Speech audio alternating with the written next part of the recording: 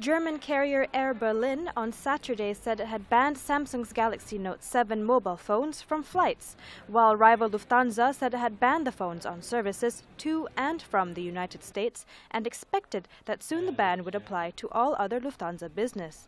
A note on Air Berlin's customer website said that carrying the mobile phones was not allowed on its flights with immediate effect.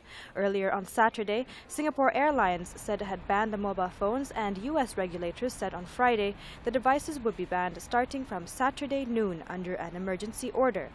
Malaysians should also be advised that a total ban has been imposed on Samsung Galaxy Note 7 on all Qantas and Jetstar flights from 12:01 a.m. October 16th. However, other Samsung devices are not affected. Qantas had originally allowed the carriage of the device provided it is turned off, but the restriction was broadened to a total ban on Saturday.